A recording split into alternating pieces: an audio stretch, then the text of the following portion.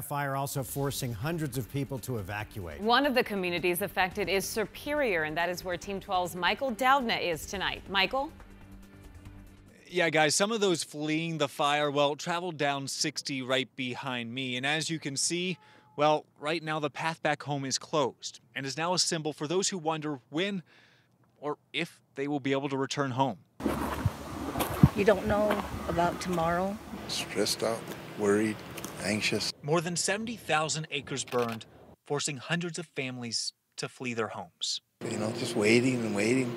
Raymond Daniel's family was one of those fleeing, finding a temporary home with his adult daughter as communities are opening up to those in need. Makes you realize that life is precious and family, they got your back all the way.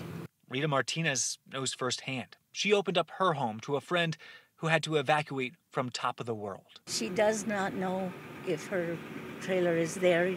So far, officials say the fire has burned down 5 structures, including this one. Here's our little wagon. House Speaker Rusty Bowers' longtime family home was caught in the middle of the fire and is now left as a shell. Oh, desolation. But hundreds of firefighters are working to make sure that they contain the fire and reduce desolation to a minimum, as communities throughout Arizona are opening up their doors to help those get through this latest fire. God bless the firemen and the firefighters and everybody who has anything to do with helping us. With God's help, we're going to come through this. Yeah, fire officials tell us that they do not expect to see any new evacuations over the next 12 hours or so. But on the other end of the spectrum, when people can return home, well, a timeline for that is really anyone's guess. We're in Superior. Michael Doudna, 12 News.